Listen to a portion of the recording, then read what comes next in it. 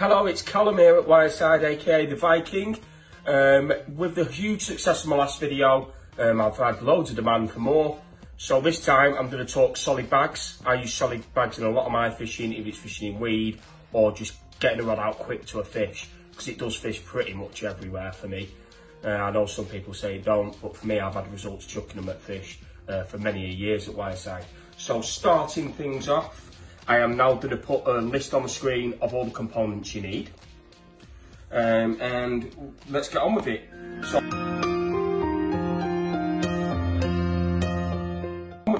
So first of all, you take your solid bag tail rubber and you thread the line through the thin end coming out of the fat end.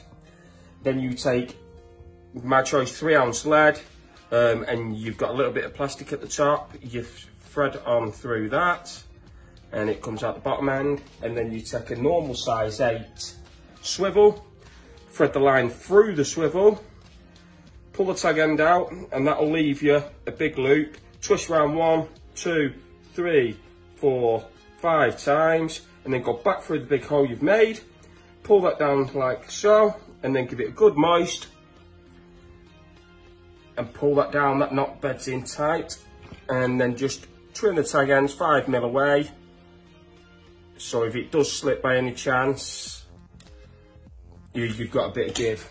And then you pull your lead down like so, and then pull your swivel right in there to set it up as the bolt rig effect you want. But if it does snap off, it is a safe rig and the swivel will come out the bottom of the lead.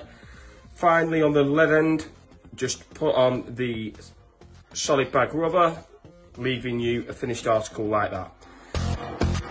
In the solid bag, it wants to be supple braid, so I start peeling off about 7 inches, and then I'll cut that, leaving me 7 inches of braid. Then first of all, you need to create your hair. So you just form a loop and just tie an overhand knot in the loop. Try and get it nice and small, because you want the knot of the loop inside your bait. This can be a little bit fiddly. Some people use a bait needle to pull the loop through, but that's what you're looking for, a loop like so. I'll just trim the tag end off. And then you need a wafter. So if you put a wafter onto a bait needle, this one is an EF Essential Pink. Slide that on to the loop, and then just slip a boilie stop in the loop before pulling the bait down to secure that in place. That will leave you that. And then you take a hook. My hook of choice is a size 4 or 6 curve shank. So you thread the braid through the back of the eye, pull it down, and I pull the bait down so it's parallel with the bottom of the hook before wrapping around. I normally wrap 13 times. 1, 2, 3, 4, 5, 6, 7, 8, 9, 10, 11, 12, 13. Then I also turn this into a KD by flipping the boilie over and just wrapping around the hook. 1, 2, 3 times.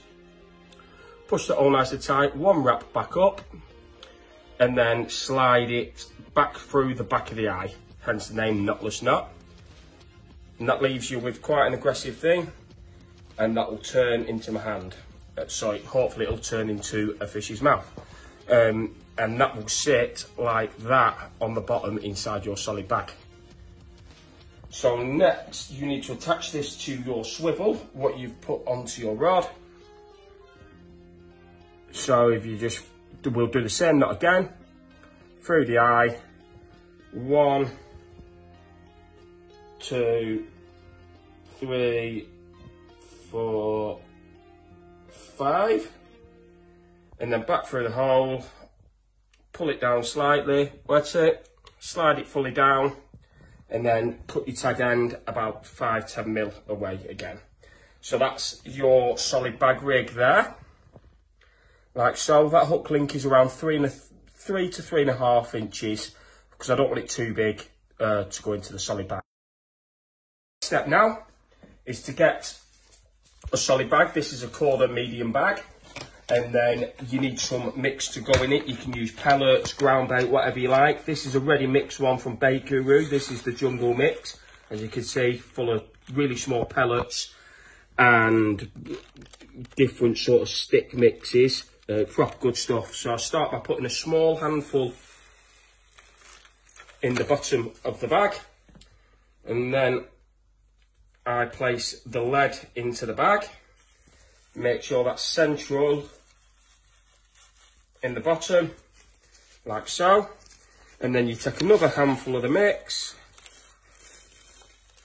bringing the bag to just under halfway, and then if you get your hook bait and put it into a cut, aim it towards a corner, and then I just slowly move the pellets out of the way with my finger, and I'm bringing the bait down and the hook to there, so it's opposite the lead, and the rig's all nice and neat in there. And then I finish off by just putting a little bit more pellet in, so all my hook link is buried.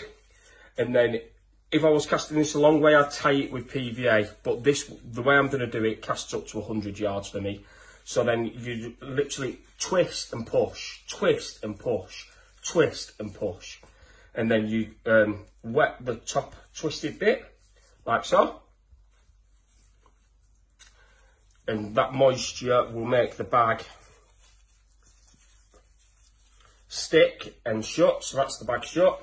Looks quite messy there and won't cast very far, so the final touches to the bag for me is pushing the corners, pull the corners out and it leaves the excess PVA. Lick your finger, stick them down. Do that on both sides.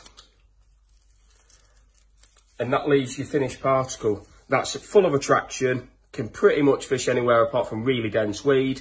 And that will get you plenty of bites. If you want to go to the next level, you can inject a liquid into this to give it a bit more thing. This is what comes in the bag mix. This is the Jungle Mix oil, which is also winterized, so you can use it all year round. I just squeeze about 5 ml in near my hook bait like so. And that would be my solid bag rig ready to go and get it cast out to them showing fish. Give it a go, guys. And now we're going to end this video with a bit of fun. Me, the Viking, doing Vikingly like things. Hope you've enjoyed watching and have a laugh at me at the end. Okay, thank you. Just having my daily swim in it. Might be February, but it's lovely and warm out here. Just swimming across the stock pond. Come on, the Viking.